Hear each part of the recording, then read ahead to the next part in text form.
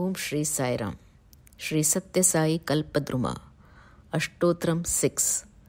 Om Sri Sai Satya Gunaatmane Namah. Salutations to Sri Sai, who transcends all the three gunas, that is Sathwa, Rajas and Tamas. Amongst Satya, Dharma, Shanti and Prema, Swami has given priority to Satya. This is because Satya is the form of the Lord who transcends all the three gunas, Sattva, Rajas and Tamas. He also transcends time and is eternal. Swami says, the Atma dwells as the three gunas in the human body, which is made up of 5 elements. The triple incarnation of Brahma, Vishnu and Mahesh reside in our body as 3 gunas.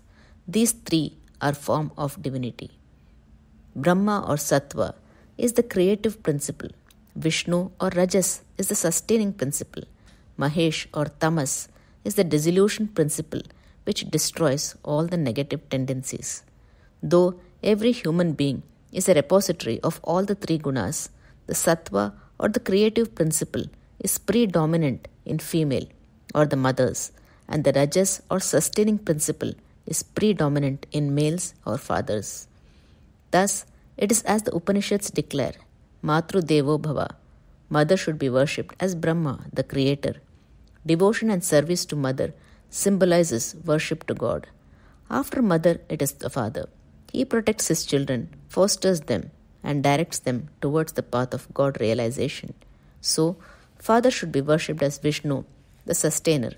Therefore, in a way, mother and father are representatives of Brahma and Vishnu. Tamoguna is ordinarily associated with lethargy or dullness, but this is not an accurate interpretation.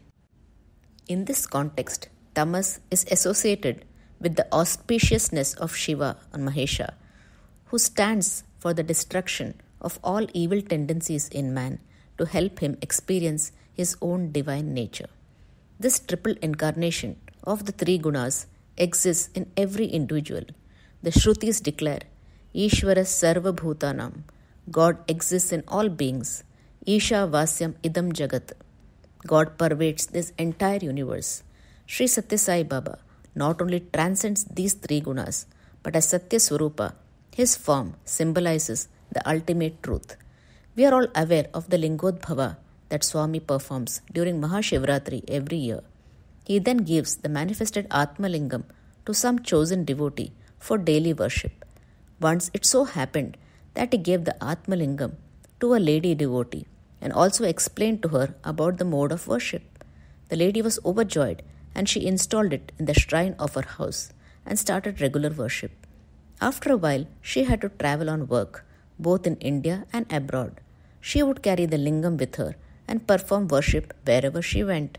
But in doing so, she had doubts and was worried about maintaining its sanctity and felt burdened. She was also unsure whether she would be able to worship the lingam in future. So she thought of returning it to Swami. On her next visit, during darshan, Swami called her for an interview. However, she failed to express her doubts about the Atmalingam. The lingam was wrapped in a silk cloth and was with her. The interview got over. Swami started going up the staircase. His upward walk was strangely followed by a tuck-tuck sound. When she looked in the direction of the sound, she was stunned to see the Atmalingam following Swami on the steps, resulting in that sound. She immediately checked her silk cloth in which she had carried the Atmalingam and was shocked to find it missing. Unknowingly, she exclaimed, Swami, my Atmalingam. Swami stopped for a moment, looked at her and said, Your Atmalingam? She realized her mistake, but it was too late. By that time, the Atmalingam and Swami were already gone.